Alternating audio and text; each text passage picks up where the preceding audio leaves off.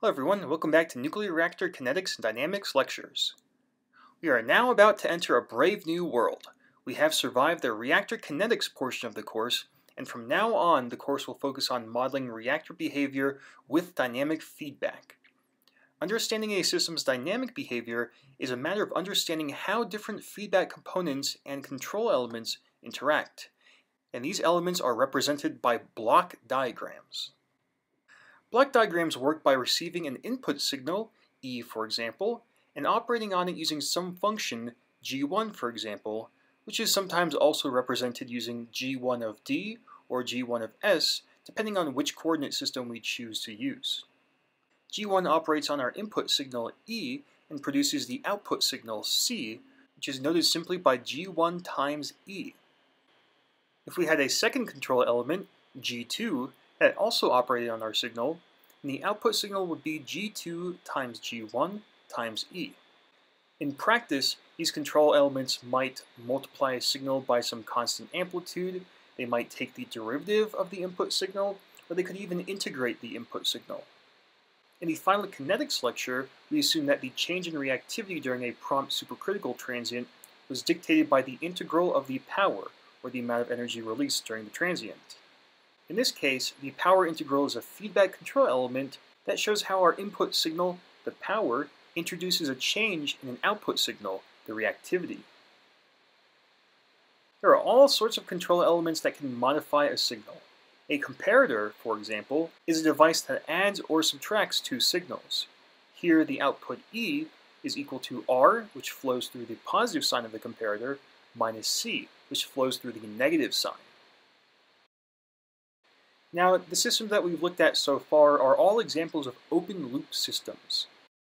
For an open-loop system, an input signal flows through a control element, is modified, and its output has no impact on the signal's initial input. A kinetics model of a reactor with no feedback is an example of an open-loop system. Given some sort of reactivity insertion, the reactor's power can increase to any arbitrary magnitude, but in reality this behavior is of course not realistic.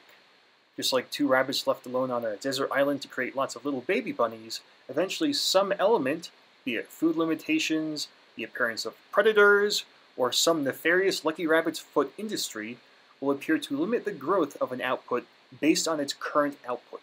The same exact thing happens with nuclear reactors. This block diagram models the behavior of a system with feedback. We have an input signal R that runs through a comparator to become E, and then control element G1 to become C. With block diagrams, a signal only changes when it runs through some sort of control element. A signal remains identical along any position along our blue lines. So the signal that moves into our comparator here is the exact same signal, C, as the C that comes out of G1. From here we can solve for the output signal C as a function of the input signal by crafting a series of simultaneous equations. We know that C is equal to G1E, and that E is equal to R minus C. From here we can substitute in the equation for E into the first equation, and then solve for C. And then we see that C is equal to G1 divided by 1 plus G1 times R. Now let's modify our system a little more to make it characteristic of a typical system with feedback. In this case we have a feed-forward element, G1, which acts on the input signal, and a feedback element, H1, which acts on the output of the signal before combining it back with the initial input. G1 might, for example, represent the prompt multiplication of delayed neutrons in a reactor, so the point kinetics equations, while H1 might represent that power integral from before that modified our system's initial reactivity insertion. We can go about solving for the system's output, C, by noting that C is equal to G1E, B is equal to H1C, and E is equal to R minus B, which is also equal to R minus H1C. From here we substitute the equation for E into the equation for C, rearrange some terms, and we find that C is equal to R times G1 divided by 1 plus G1H1. We'll encounter this equation very often in some form or another, as it serves as the primary equation for predicting the behavior of a system with dynamic feedback.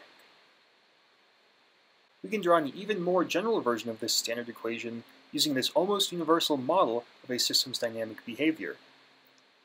In this general form, a command signal or input V is acted on by a reference input element A, and then passed into a comparator where it is combined with the signal B, which has been passed through a feedback element H1.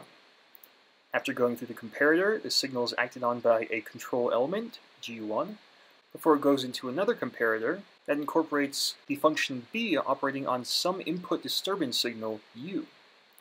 After incorporating the disturbance signal, element G2 acts on our final signal and produces our output signal C.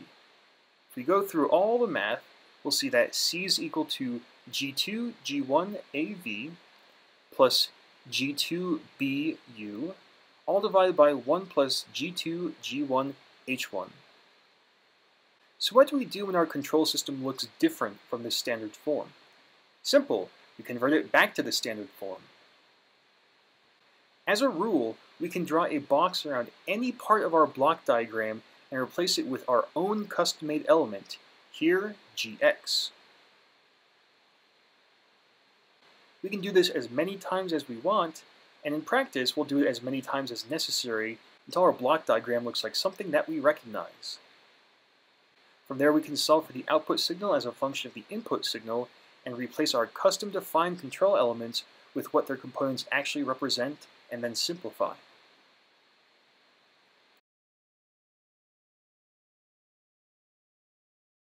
Here's another example where our signal is split into parallel components. This complicates our math slightly, but we just need to define a surrogate feedback element, Hx, and simplify our model until it looks like some form that we know how to solve.